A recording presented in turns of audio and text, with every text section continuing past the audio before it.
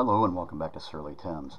Now in this episode I'm going to cover a film by the name of The House of Exorcism from 1975, but it was originally released under the name Lisa and the Devil in 1973.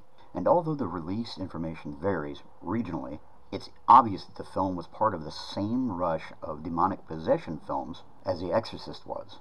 And a few sources claim, debatably, a release of several days preceding the release of its more successful competition. In my opinion, this wasn't the best example of the work of director Mario Bava. It was a testament to the talent of the cast. Elke Summers of 1964's A Shot in the Dark, one of the many sequels to the Pink Panther franchise, and opposite Dean Martin in the Matt Helm film The Wrecking Crew from 1968. Robert Alda, father of MASH's Alan Alda, of The Devil's Hand in 1961, and a jack of all trades in a realm of television spanning over 30 years, among them alongside his son in 2 episodes of MASH, and once alongside his House of Exorcism co-star, Telly Savalas, of 1967's Dirty Dozen, On Her Majesty's Secret Service from 1969, and Kelly's Heroes from 1970 fame, although he will always be known as a no-nonsense inspector, Theo Kojak.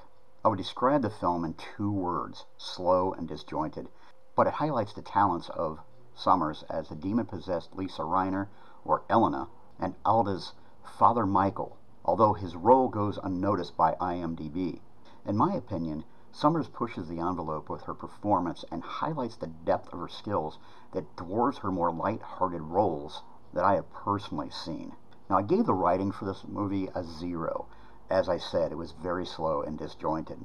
I felt the acting deserved a 0.5, as the only real roles that I thought were above par were Alda's and Summers. And despite Bava's reputation as a great director, I gave it a 0.5. Like I said, I don't think this was an example of his best work. Now, I gave the production a 0.5. I thought the lighting and the sets just only helped to make the story more muddled. And in my opinion, I thought it was kind of an average film, so I gave it a 0.5 with a total of 2. Now, this one's definitely on my to-go pile, not because it was a horrible movie, but I just can't see the sense in keeping it in my collection. So who knows who will be lucky enough to inherit my copy. But thanks again for watching, and I'll talk to you later. Goodbye.